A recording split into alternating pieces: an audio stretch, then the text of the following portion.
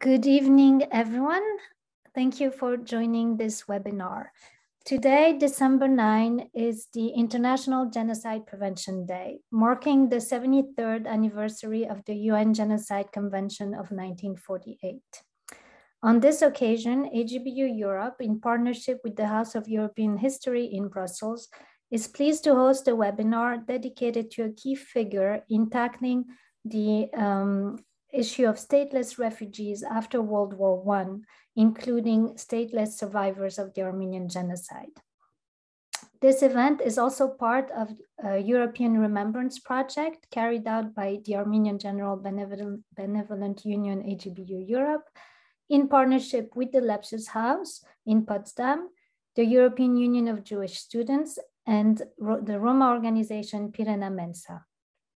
Entitled Ideas and Their Consequences, Genocide and International Justice After 1919, the project is supported by the Europe for Citizens program of the European Union.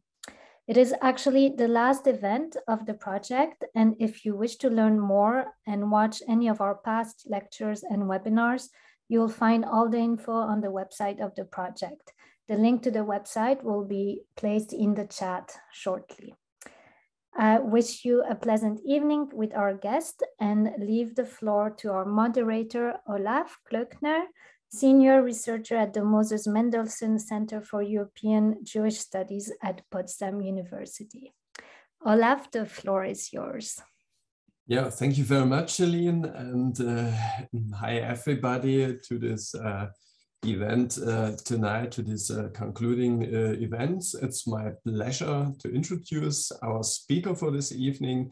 Many of you know him already. Welcome to Dr. Roy Knocke, our friend and colleague who is leading the Lepsiushaus Potsdam since the summer of this year, but doing a lot of research, international research and educational work also by own. Roy Knocke is also lecturer for history and philosophy at the University of Potsdam, and sometimes we have the privilege to conduct a seminar or lecture series there together, as for example in the recent summer term when running the lecture series Humanitarianism as Historical Movement and International Challenge.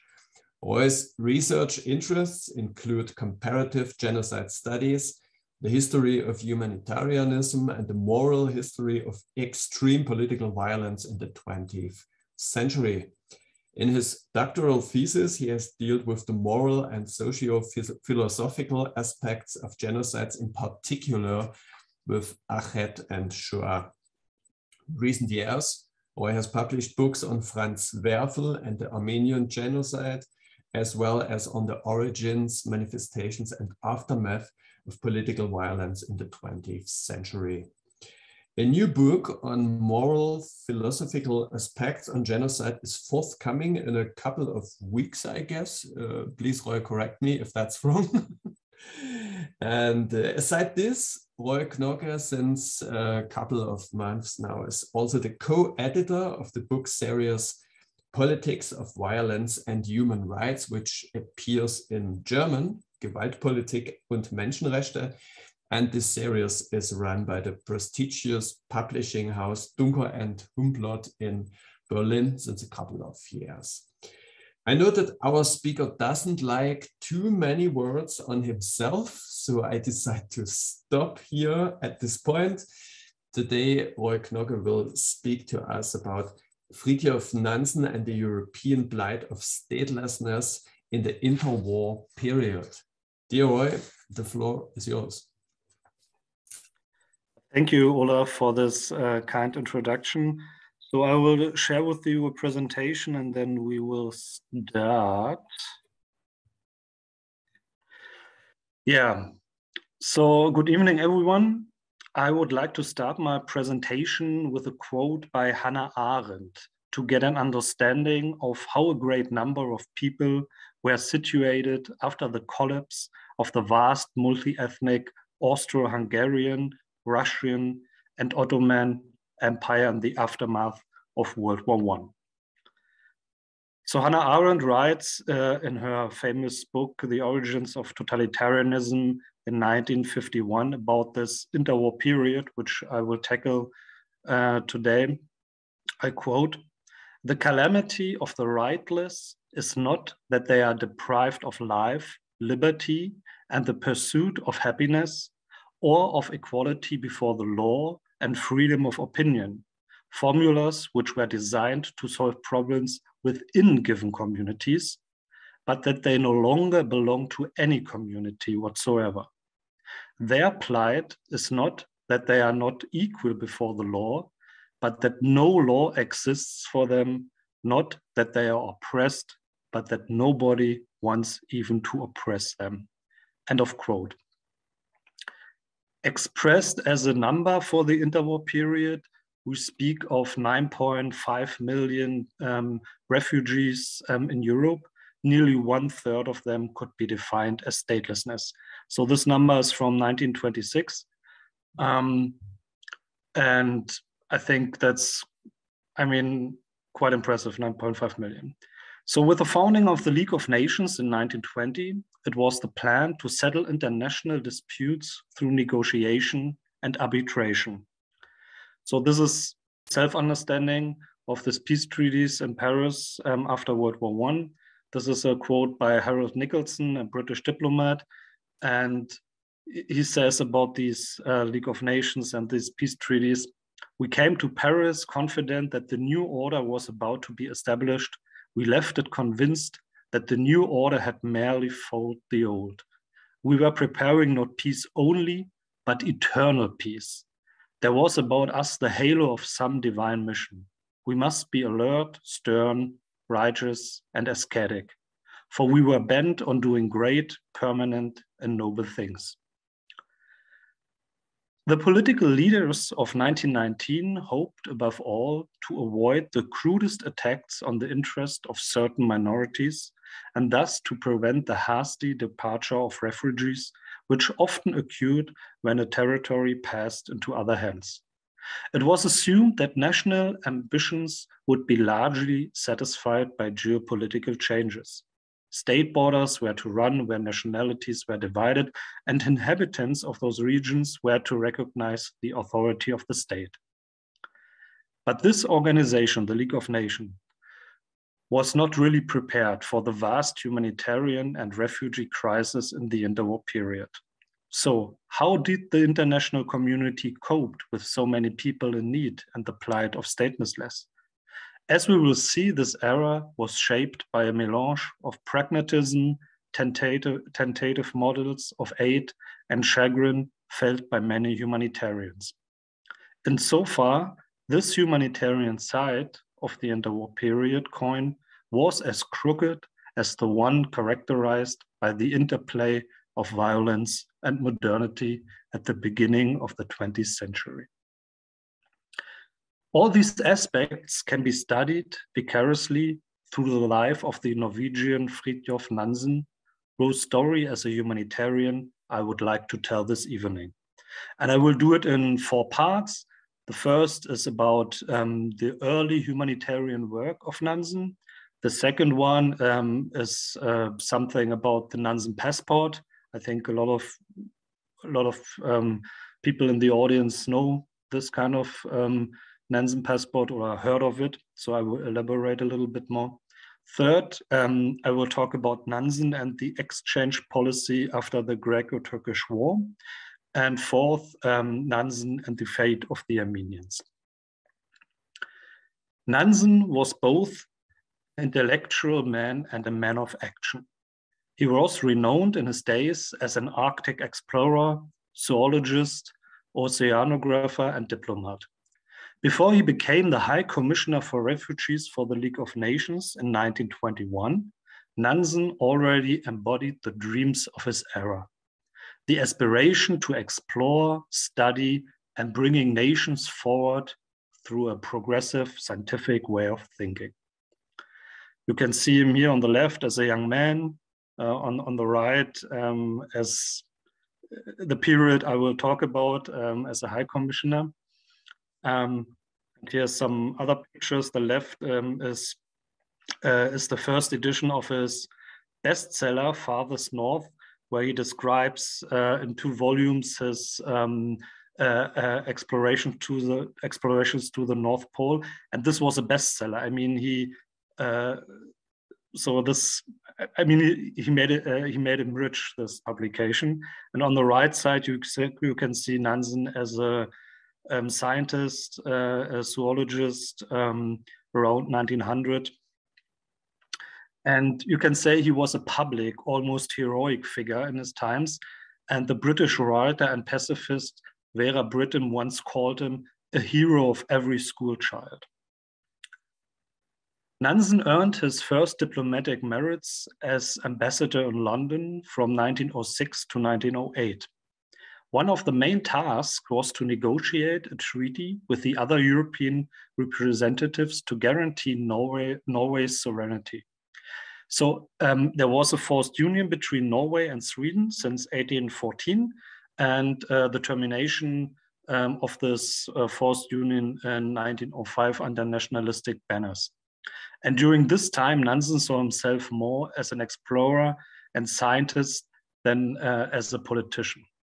This changed with World War I, which he referred to as the greatest confession of defeat of humanity, the bitter fruits of which mankind must eat for a generation.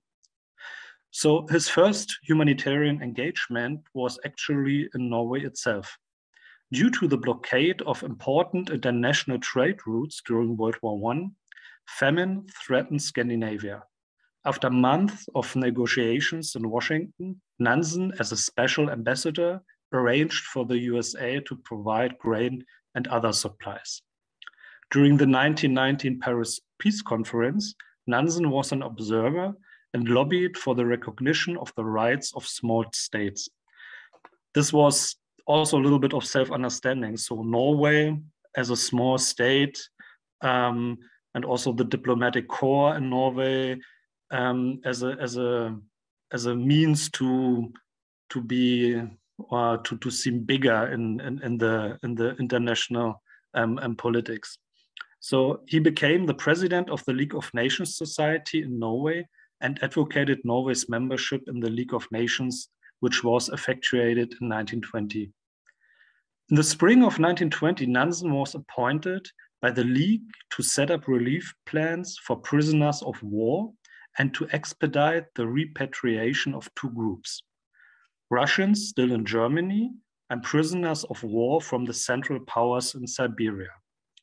He had to learn about, coordinate, and encourage the work already accomplished on their behalf by governments and organizations such as the International Committee of the Red Cross, and to regularly report to the Council.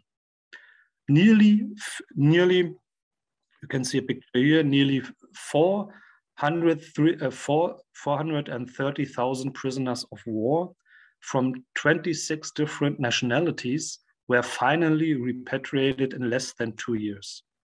Interesting is, I mean, we have to bear in mind that there was a revolution in Russia during World War I, and the tensions between the Central Powers and Russia were high at this point.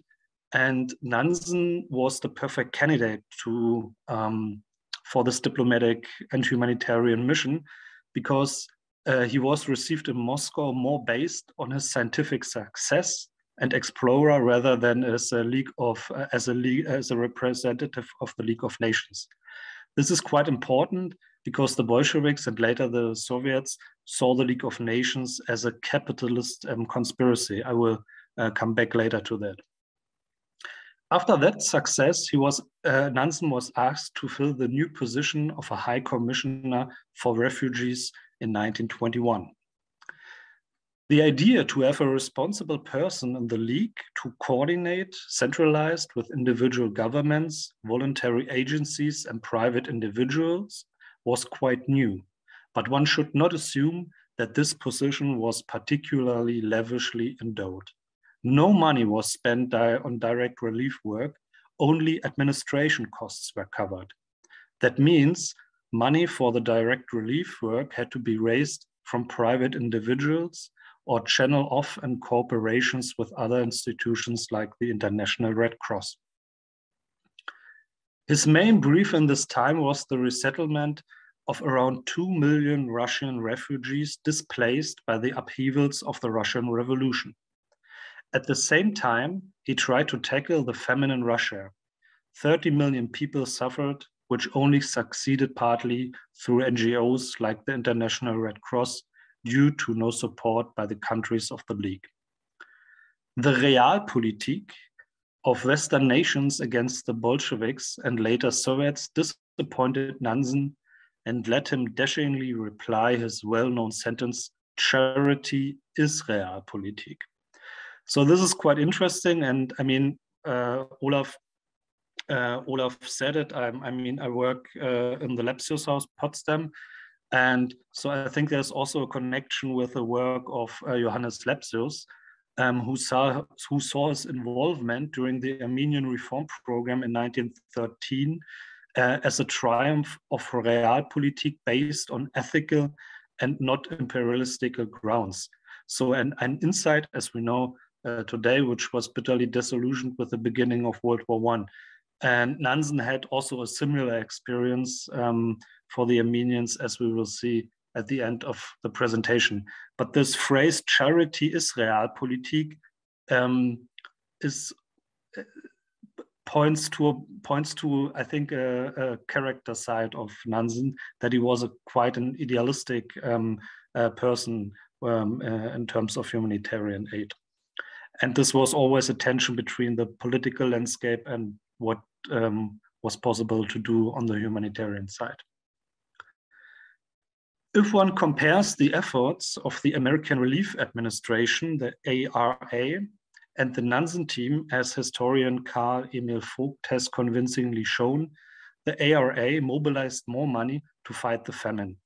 The idea in 1921 was not only to stem the tide of communism, but also to enter Russia, the heart of the communist threat to the world, with vast quantities of aid to undermine and eventually overthrow the regime. So this is the, let's say, the path of the history of humanitarianism with Wilson and Herbert Hoover. So I don't speak about this anymore because we will focus on Nansen. But the idea was, American policymakers, they believed that an effective response to the grievances of the Russian people would remove any reason to support the Bolsheviks, and that a liberal regime could be established. As President Woodrow Wilson told Congress in 1919, this famous quote, I quote, "Bolshevism is advancing steadily westward and poisoning Germany. It cannot be stopped by force, but it can be stopped by food." End of quote. So the idea behind this is to mix up political, geopolitical aspects with humanitarian aid. And I mean, Nansen, I think he saw it in a way, because he also worked with Herbert Hoover in 2021 and 22. But it was not, I think, his point of view. So that's more the American side. Let's come to the second point, the Nansen passport. One main problem in the humanitarian efforts for refugees was the legal status without documentation. So that takes up Arendt's quote from the beginning. Before 1914, traveling through Europe had been relatively liberal without many constraints. So maybe some of you know Stefan Zweig, Die Welt von gestern, the world of yesterday. And there he describes this traveling in the era of the Belle Epoque. And he describes that he travels from Europe to the Middle East and to Asia without ever showing any papers, passports, or whatsoever on his way. World War I changes this open atmosphere dramatically due to implementing restrictive legislation requiring passports and visas. So how could the Russian refugees travel to other countries? Nansen discussed the issues with diplomats and legal scholars on a few international conferences and introduced in 1922 a simple and radical way which became known as the Nansen passport. So you can see two examples here, and I will elaborate on that. After the passport had initially been invented exclusively for Russian stateless persons, the League of Nations conferences successfully extended the internationally recognized identification and travel document to other groups, always defined according to national origins. With Armenian refugees since 1924 and Aramaic Christians since 1928, so that means Assyrians, Arameans, Assyro-Chaldeans. It applied to survivors of genocide and expulsion in the Middle East, and in the 1930s also to Jewish refugees from National Socialism. And you can see here two examples. The left one, this is from 1927. So this is a Russian refugee, Rebecca Edelstone, which lives in Great Britain. And on the other side, you can find, this is from 39. Also a Russian refugee, which seeks refuge in Germany in this time. And interesting is, it's always the same, let's say, the same data sheet. You have the names here, you have the birth, the place of birth, of course, occupation, the former residence, in this case in Russia, and the present residence. Then you have this description of the person with the hair color, the eye color. Then there are strange things. I think today we see face and the nose, you know, how they look like. And of course, a photo. The first refugee card in the world was developed for stateless refugees in the face of the Russian Revolution at their places of exile or stopovers, primarily in Western, Central, and Eastern Europe, South America, and the Far East. They thus form the original group of political refugees of the 20th century.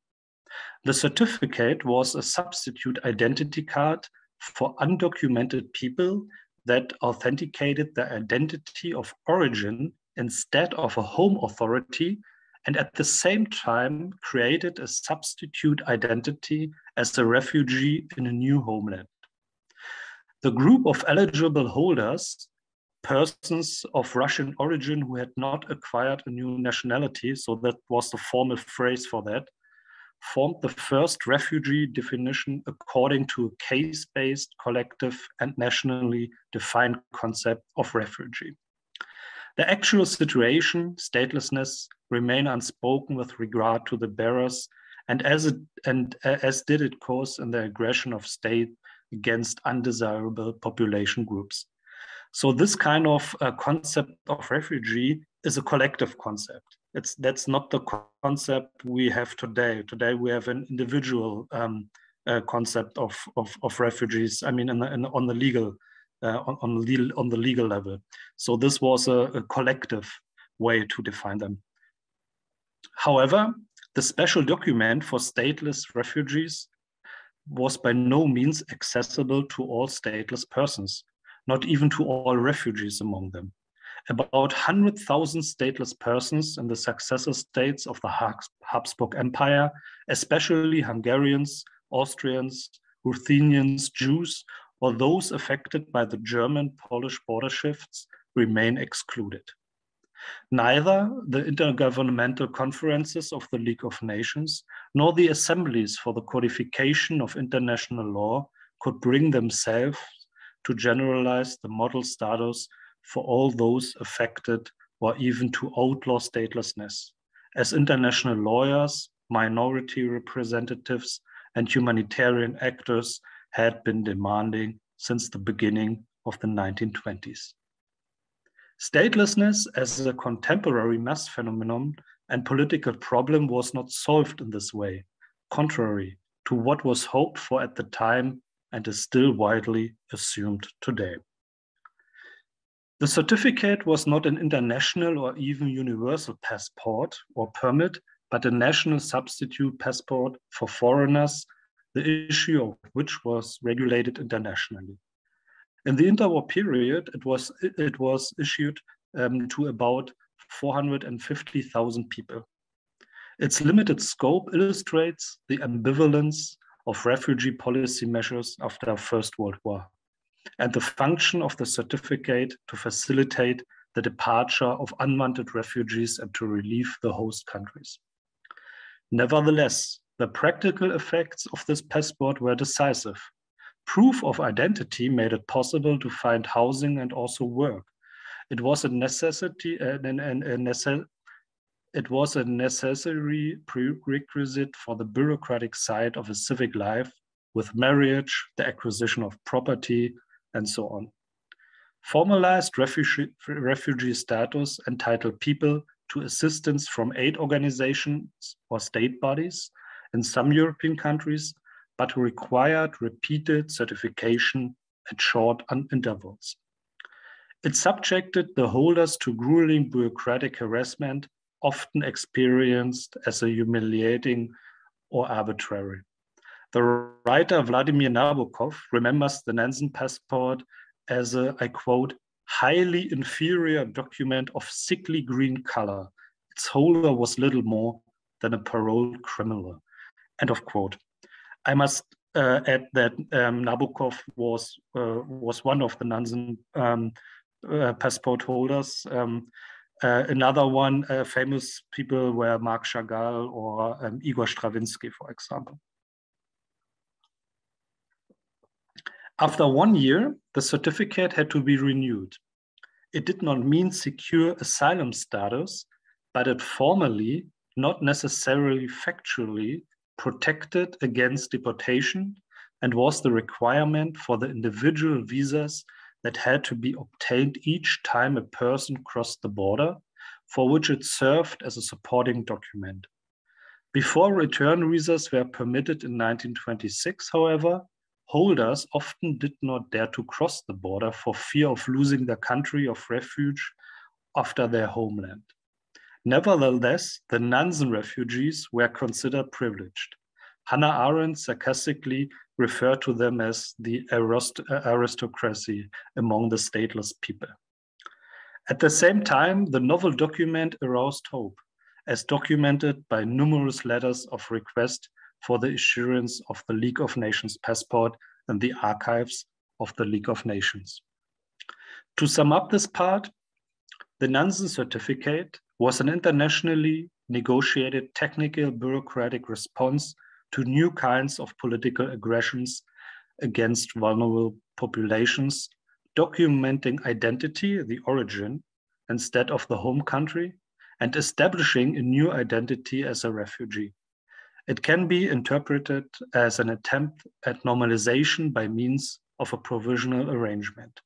The document, which was supposed to enable the mobility of stateless groups through their repatriation or naturalizations to a country of refuge, actually created a substitute identity as a stateless person. So I will come now to the third part, Nansen and the exchange policy after the Greco-Turkish War. The end of the Greco-Turkish War, which goes from 1919 to 1922, brought about with the defeat of the Greek army by the Turks and the fire of Smyrna that destroyed much of the city in September 1922, occurred while the Russian refugee question was still far from being settled. On September 19, the League's assembly authorized Nansen to use the services of the Russian refugee organization to provide assistance for the relief of refugees from the Near East and to administer the money collected for this purpose. The Greek government gave Nansen full powers to proceed with negotiations for the exchange of prisoners of war and detained civilians between Greece and Turkey. In addition, thanks to the backing of the Allied High Commissioners who had administered the city of Constantinople after the general armistice of November 1918, Nansen negotiated the terms of the reciprocal exchange of populations. The question then became part of the peace negotiations in Lausanne. Nansen and the leader of the Greek delegation, Eleftherios Venizelos, concurred on the necessity of making an exchange of populations between Greece and Turkey compulsory. Nansen left on an investigative trip to the Near East, accompanied by Noel Baker and Arthur Salter, head of League of Nations financial section. In October, while in Athens, he proposed to head all foreign and national organizations under a centralized coordination committee. The latter did not become operational as such, but turned out to be a clearinghouse for information through the publication of an information bulletin. In November, Nansen and his staff established a mission in Western Thrace, which relieved and resettled 10,000 refugees. The population exchange was seen as the best form of minority protection, as well as the most radical and humane remedy of all. That's a quote by Nansen. Nansen believed that what was on the negotiation table at Lausanne was not ethno-nationalism, but rather a question that demanded a quick and efficient resolution without a minimum of delay. He believed that the economic component of the problem of Greek and Turkish refugees deserved the most attention. So this is a quote by Nansen about this this topic, which is a hot topic today as well. And there you can see Nansen's position on this kind of exchange policy.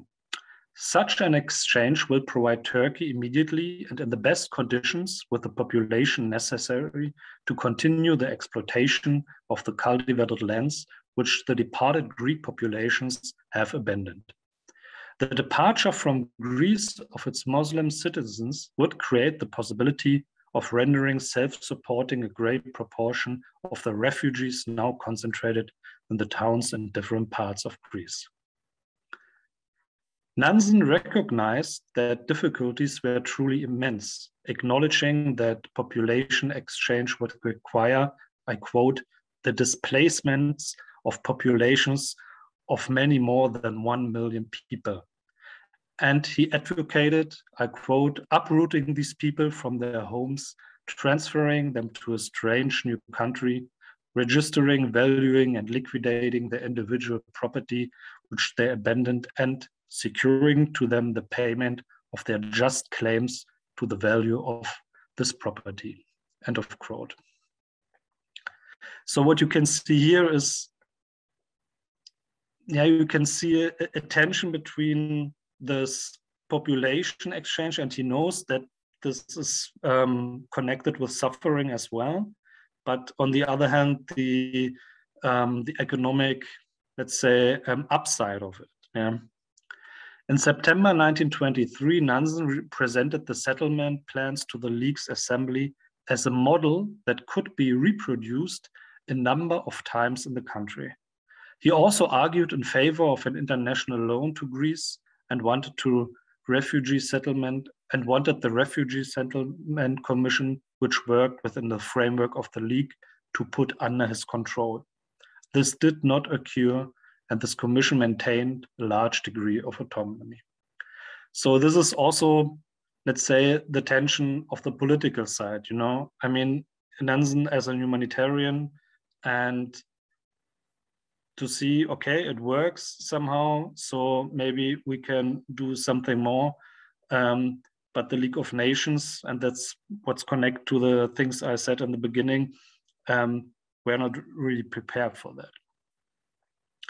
I will go to the last point, Nansen and the fate of the Armenians. In August, so we have now we have to connect this with the ideas of the prisoners of war in Russia. We can connect this with the also with the population exchange after the Greco-Turkish War. And in August 1923, Gabriel Noradungian, president of the Armenian National Delegation, addressed 2 letters to the League's Council, reporting the conditions of the post-genocide Armenians and asking for the extension of Nansen's mandate to this group. Nansen formulated 2 plans for the settlement of Armenian refugees to Soviet Armenia and Syria. On September 25th, 1924, the Council passed a resolution asking the High Commissioner and the International Labour Organization to make a formal inquiry into possibilities of creating an Armenian settlement plan in the Caucasus. 2 days later, Nansen convened a conference in Geneva where it was stated that 300,000 Russian and 200,000 Armenian refugees still needed to be settled. Although repatriation was considered to be the best solution, the opposition of Soviet and Turkish authorities made it almost impossible.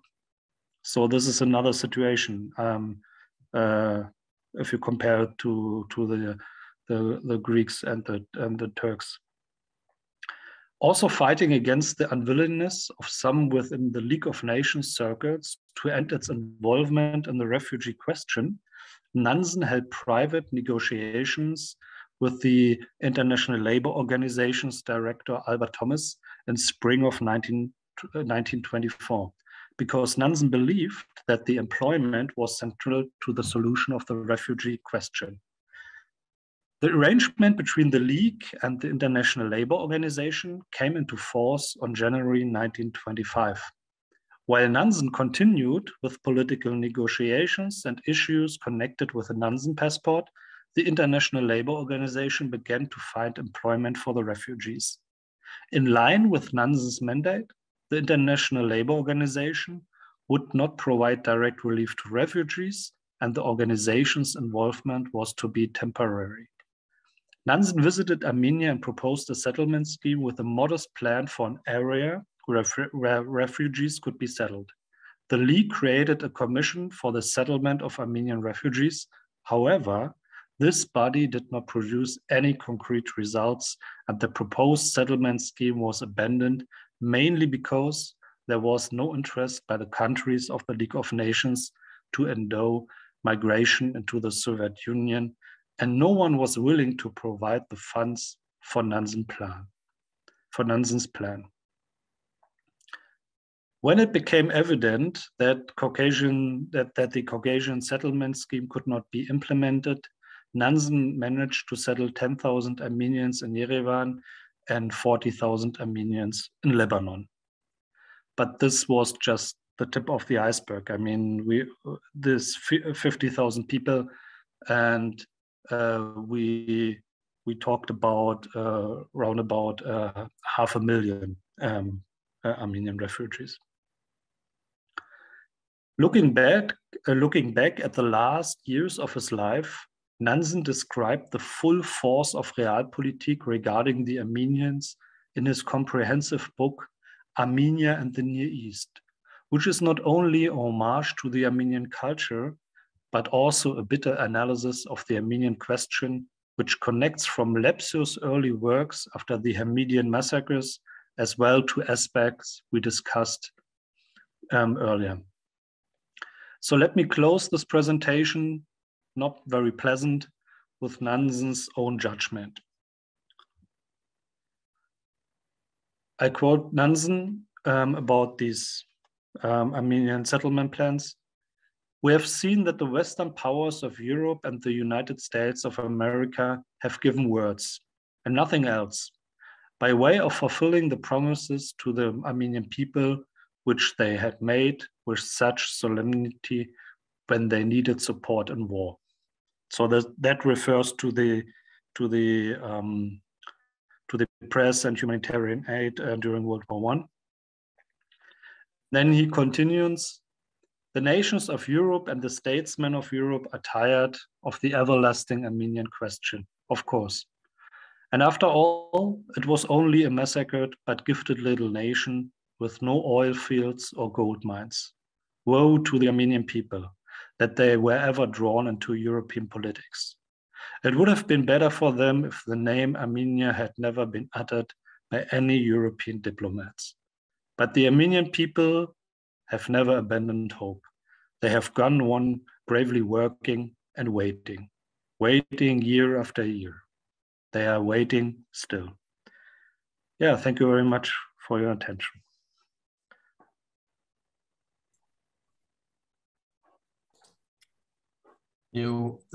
Thank you so much, Roy, for providing us with such interesting and detailed insights and several initiatives like the ARA and the Nansen team, but first of all in the insights in the life and works of Fridtjof Nansen, who has been, of course, I think, outstanding in his humanitarian activities as an individual person, especially his activities for the war survivors and refugees in the context of World War I and its aftermath.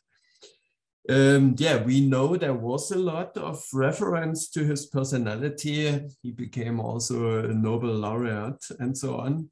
But you have decided to close your presentation with one of his rather frustrated judgments.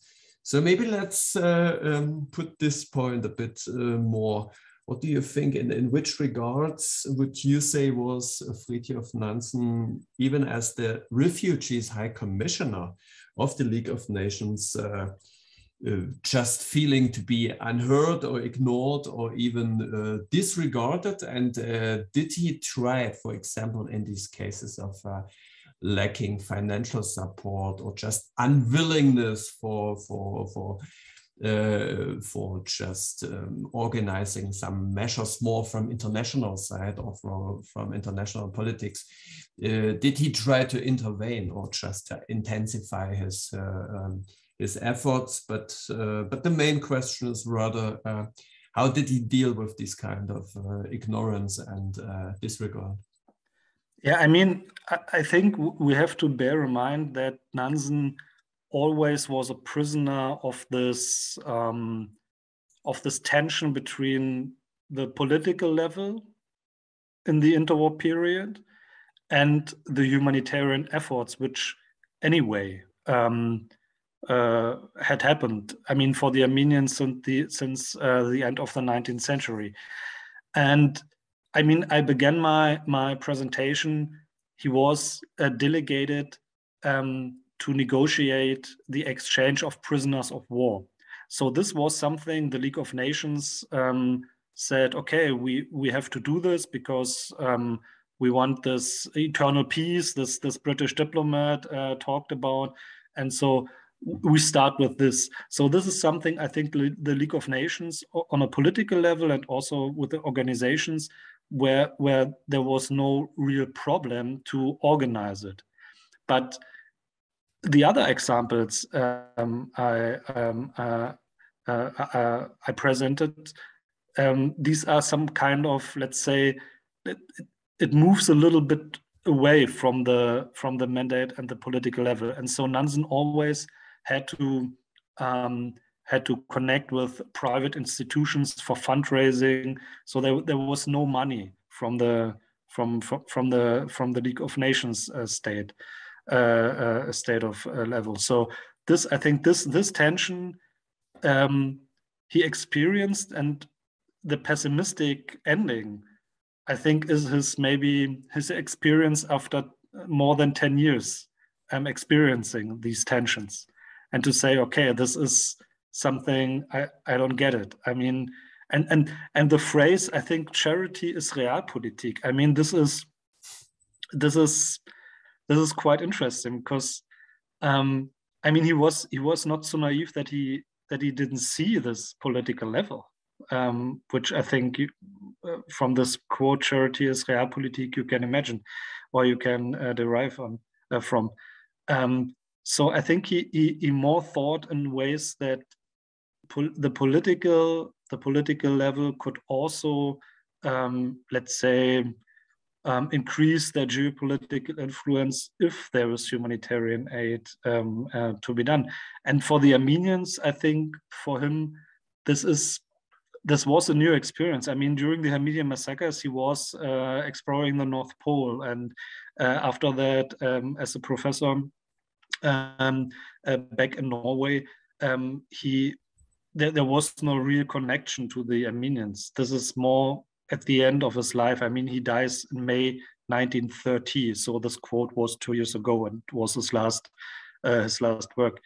And I think in this book, Armenia and the East, you can see that he understands that this political question for Armenia, the Armenian, so-called Armenian question, has a long, long history.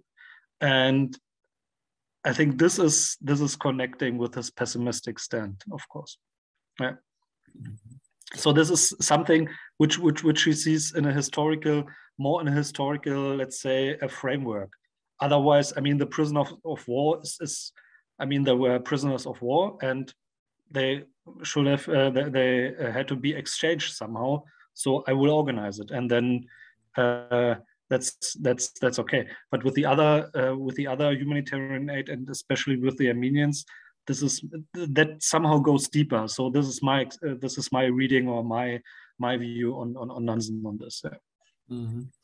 Probably he already felt this tendency in the direction of or the threat of coming genocide even before. But then when he was acting there and tried to, you said it was a relatively small number of saved or resettled and then saved Armenian people, 40,000 in Lebanon itself. So I think in total number, of course, it's a lot. That just a little question aside. So he probably needed a team. He couldn't organize it by himself as a high commissioner just.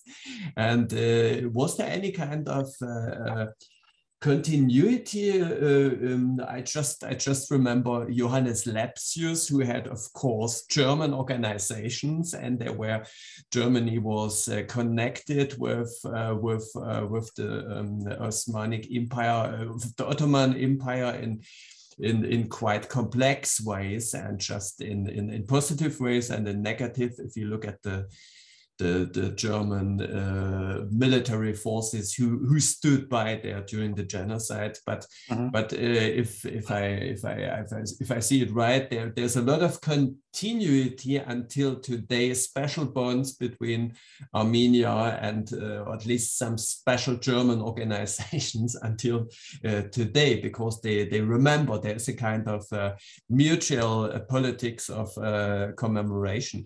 Is there some kind of similar continuity between some successors of Fridtjof Nansen on the Norwegian side and the Armenian people and the state of Armenia today as well?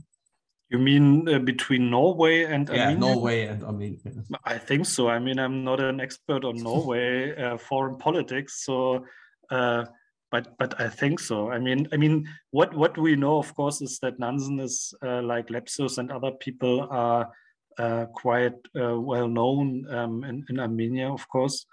But I mean, to connect to your question about the networks. I mean, if there was a connection between, for example, Nansen and the Lepsius humanitarian works. So I think not in a direct way, but of course Nansen collaborated with bigger institutions. I mean, like the International Labour Organization, like the International Red Cross, like the Near East Relief, which is connected to, for example, Lepsius Relief Society and relief work.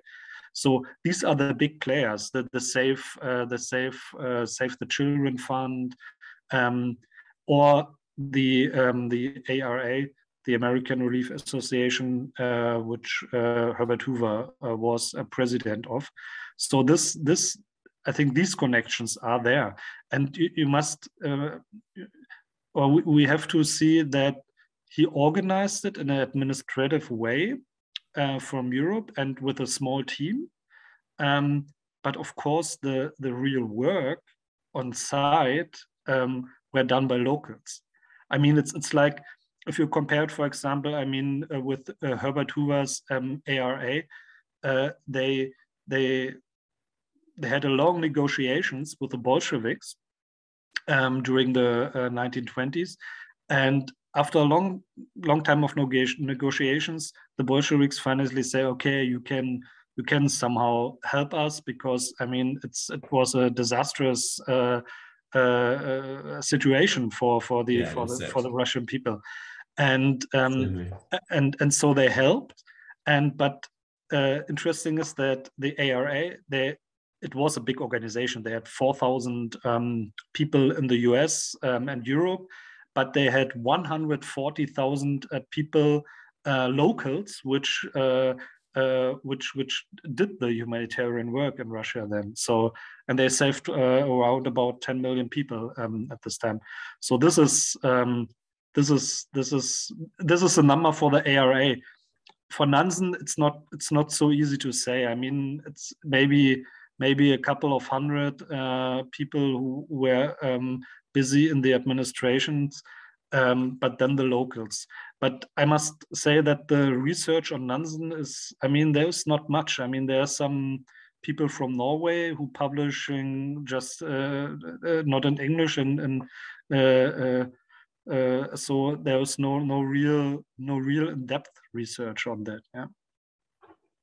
Okay, I see some. So yeah. no, it was perfect. Your last statements completely fit with the first question we have in Q&A.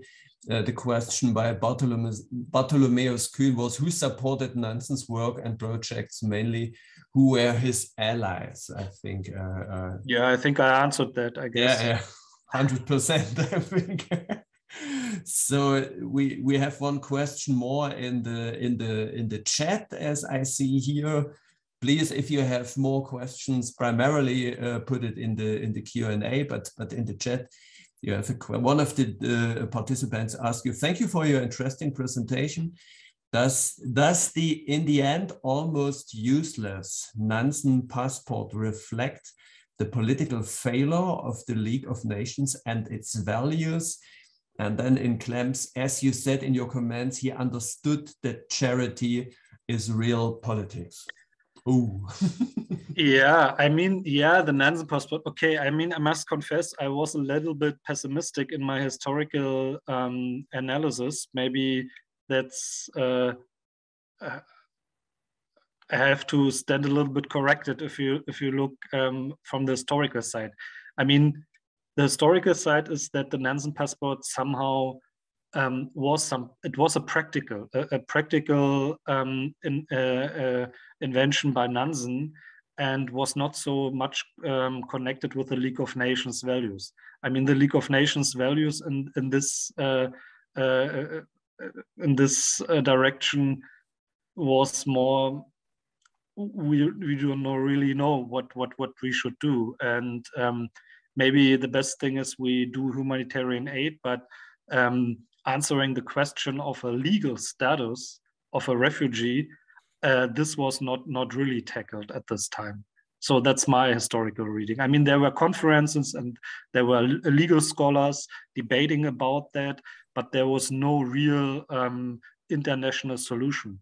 And so I think then the Nansen passport was more a practical way for just a few. I mean, I said 450,000 people, and the number from the beginning was 9.5 million. So the relation could be interpreted a little bit pessimistic, but you also can say, yeah, I mean, it was a beginning, and it was a beginning to think about the legal status. I mean, I think that's the important thing. I mean, to start a debate on that. And if you go more into the interwar period later on, and then of course after 45, I mean, all the ideas of refugees and international law they are connected somehow to this period, not always in a causal or in a monocausal way, but I think this is something. And it served, if I understood you right, it also served in a certain way also the Nansen passport as a role model for a few other groups at the end of the 1920s. So so there was something of successful working with it in practice. Yeah, I mean, from our standpoint, of course, we say, this is a passport which.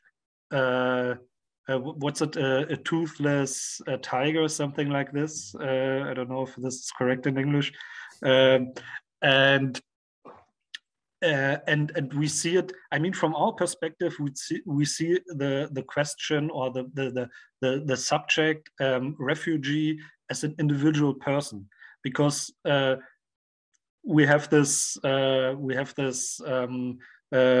this development after 45 and our modern thinking of this is an individualistic thinking, but in this time it was a collective one.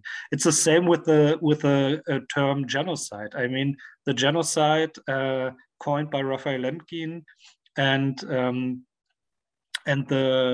early 30s, his ideas of vandalism and barbarism. So it was always a collective definition of these crimes, and this is connected, of course, with the essentialistic thinking in the 20th century in the beginning. So, and this shifts later on, of course, and this is a big debate. I mean, and this is also. I mean, I quoted Arendt and that she was a little bit frustrated about the Nansen passport because she sees this kind of, let's say, individualistic perspective. It's better than the other one. But okay. she was in good company with some of the artists and writers. And thanks for quoting Vladimir Nabokov as well, who also just made some kind of cynical jokes on his Nansen passport. As I see, the discussion will continue on the Nansen passports. Laura Mirachian, forgive me if I spell your name not right. Laura Mirachian asks, how many Armenians could have a Nansen passport? Yeah, that's a good question. I mean, I found two numbers in the literature. So one is by Bruno Cabanet, who wrote this important book on the origins of humanitarianism and the Great War, and he states round about 12,000 Armenians got the Nansen passport. And in another publication, I don't know, it was a paper somewhere, it was round about 16,000. I don't know the exact number, but these are the numbers in the literature which I can give. But that's a good question, because I think maybe that could be a question to get in touch again with the archive of the League of Nations, because they should have the exact number somewhere, you know. Good. We switch to Russian population. The next question from a participant is, many Russians fled to Germany after the revolution. What happened with Russian refugees in Germany holding the Nansen passport when the Nazis came to power in Germany?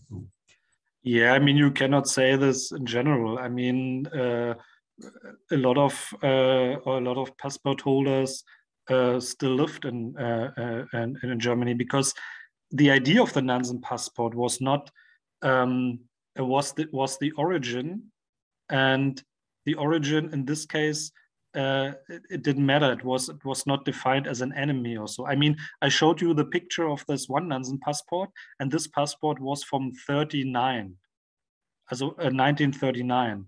So this was a time where okay, there was no World War II and no conflict in this case, but I think you have to look at individually in this case. I mean,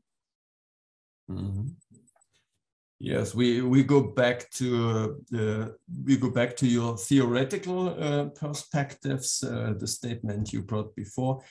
Laura Mirachian is asking what's a collective concept what's a collective concept of refugee? What does it mean for you?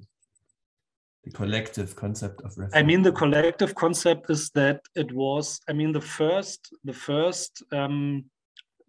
passport was the so-called, I quote, persons of Russian origin who had not acquired a new nationality. So this was just for Russians. That's what the collective concept means. Just for Russians, then later on for Armenians, later on for Armenians.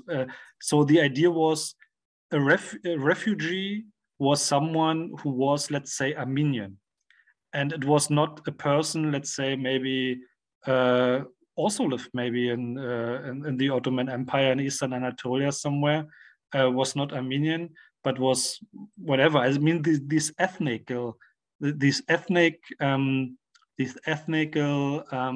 categories. That's what I mean with a collective a concept of refugee. And today we say a refugee, if someone is a refugee from Syria, I mean, of course you say he's from Syria, blah, blah, but the legal status is approved individually, you know? And some people can stay and are acknowledged as a refugee, some are not. So it doesn't matter if they see themselves as Syrians or not, or the language is the language and the legal level is another one compared to this period or compared to the interwar period. That's what I meant. I hope it's clear, Laura. If not, please ask again. Yeah. No, we have another question regarding the tools of research. We go back to on the field of historians. Jill Pelayo is asking, where can we find the statistics on holders of Nansen passports by country of origin and year? I mean, the League of Nations, they have an archive in Geneva. And there you can find these things. And you also can find it in the different countries where the refugees went to. I mean, if you look in the archive of the Ministry of Interiors, for example, in Great Britain, you also can find these kind of passports. But the first address, I would suggest the League of Nations. Thank you. There's a lot of thanks and compliments. And another question. Did the USA recognize the Nansen passport apart from the... Oh. From the RICO? What's the RICO? From the RICO, it stopped. Okay. Yeah. I mean, Nabokov is a good example for this.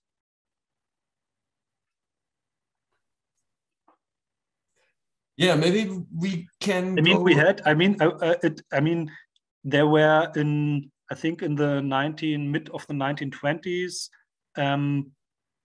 if I remembered correctly, 53 states recognizing the Nansen passport, and this is something Nansen lobbied all the time for, and this is, I think, this is a great success in one way. I mean, even we only know from 430,000 people. And which countries have been accepted? Or I don't know, all the 53. We have to. I have to check this, but the USA is definitely. Stop. I stopped making you pain. I would like maybe still go together to another region, but also essential part of your presentation. You mentioned that Fridtjof Nansen had then also his diplomatic mission in in the end of the Turkish-Greek War in the early 1920s, and he became one of the operator or organizer, even the organizer, or one of the responsible functionaries of the League of Nations to starting this great experience or program of resettlement Greeks from the Ottoman Empire to Greece, and the other way around with the Turkish inhabitants.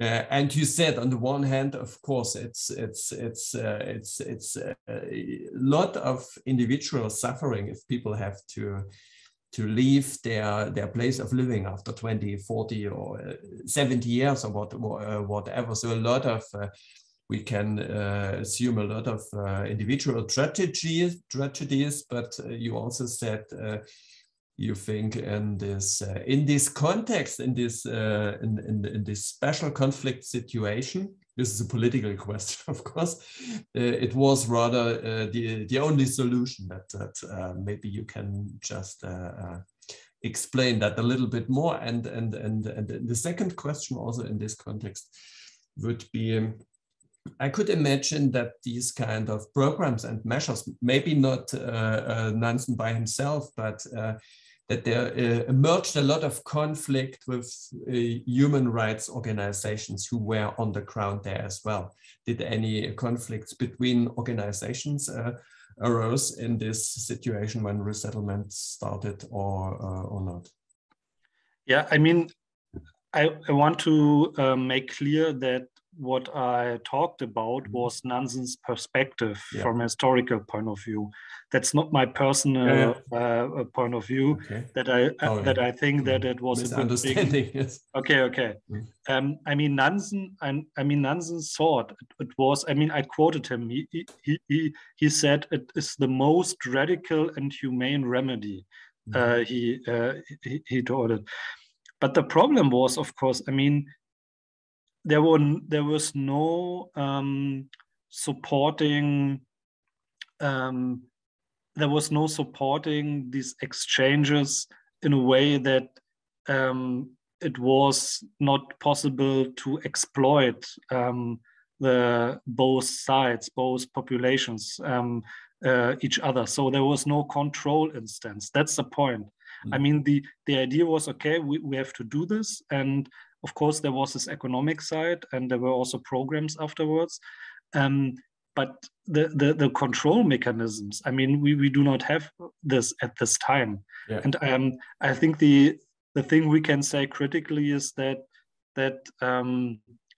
Nansen was not aware of that in a way we would be aware of that today.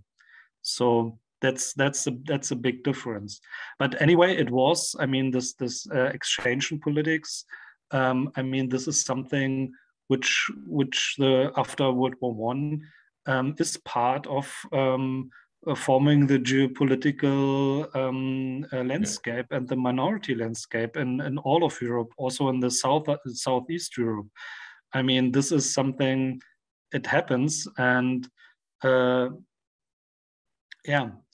And for Nansen, it was the only solution, only option in this point. Yeah.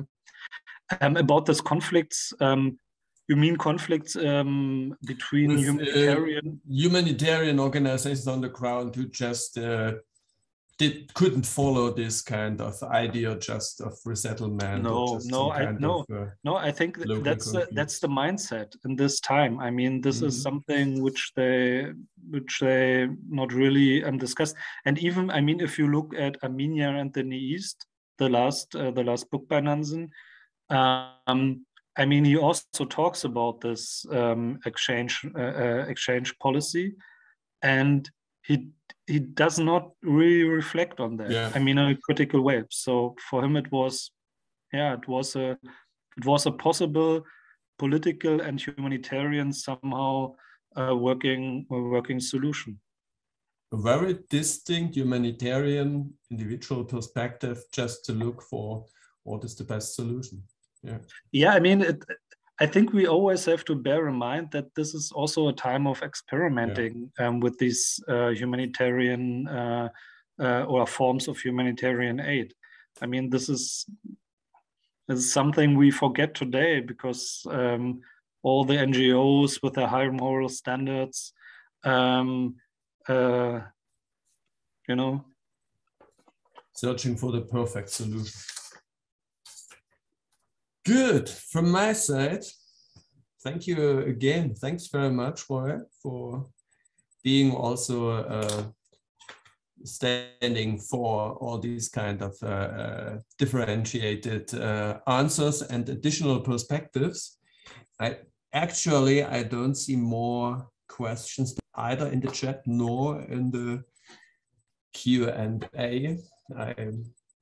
I'm grateful. I learned a lot from quite different points, also from the life and work of Fridtjof Nansen. As I mentioned before, a real shining light, which we hope to have more in the future as well from all the nations, not only from Norway. And yeah, I give the word back to Celine. Yes, thank you, Roy, and thank you, Olaf, for this presentation. Indeed, I guess if there are not any other questions, we may end a bit early. And anyone who wants to rewatch this session, it will be on the website of the project, so you'll have the chance to watch it again. And you can continue to follow us, to follow the results of the project. And hopefully we'll join again for other events. So thanks again, everyone, and thank you for joining, and good evening.